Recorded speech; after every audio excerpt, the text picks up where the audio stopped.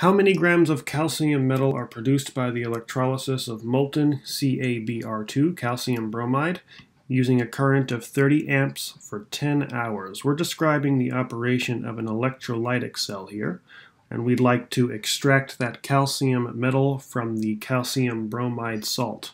I've drawn an electrolytic cell to give some background on this problem. What's going to happen is inside our bath of molten CaBr2, we have two inert electrodes which I have hooked up to a battery. Now, because the positive side of the battery is facing this electrode, free electrons from that side are going to travel up this wire and to the suddenly more positive side, because opposites attract and electrons are negatively charged. Meanwhile, we can have electrons repelled from the negative terminal of the battery, attracted to the all of a sudden more positive electrode on the right side of the bath. And that's going to create this situation where all of a sudden this electrode is now relatively positive, and this electrode is now relatively negative.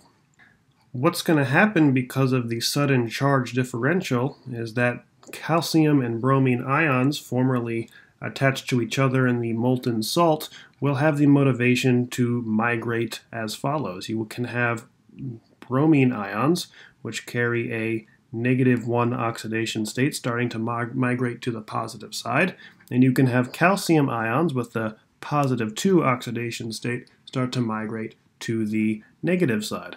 So we're going to have a deposit of calcium building up over here, and also the bubbling up of bromine gas over here. Zoom in on the calcium side, and I'll do that specifically because we are talking about calcium in this problem, and we can talk about the specific redox reaction being described here, which is that calcium 2+ ions are going to mingle with 2 electrons and create an electrically neutral and therefore stable calcium metal in its natural 0 oxidation state.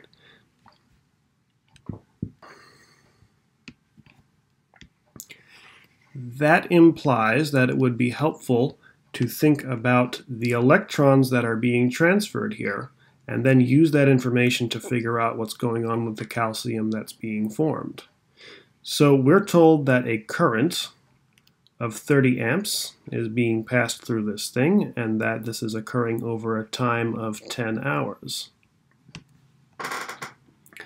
Like so many situations in physics and chemistry, hours are not helpful. Most of the formulas are given in terms of seconds, so I'd rather think about this 10 hours as being 10 times 3600, or 36,000 seconds. And now what am I going to do with these things? I'm going to think about charge, and how current is charge over time. Or rather, charge passing through a unit area over a certain amount of time, and thus how charge is equal to the current times the time. Taking these two numbers, the 30 times the 36,000, is going to give me 1,080,000 coulombs. Why talk about coulombs? Because I can get from the coulombs being transferred, the charge being transferred, and talk about the electrons being transferred by way of Faraday's constant. If I take 1,080,000 coulombs and divide them by the Faraday constant, which is the 96,485 coulombs per electron, that gives me a grand total of 11.193 moles of electrons that were transferred. This is helpful because of this equation, which describes how for every 2 moles of electrons transferred, you get out 1 mole of calcium atoms.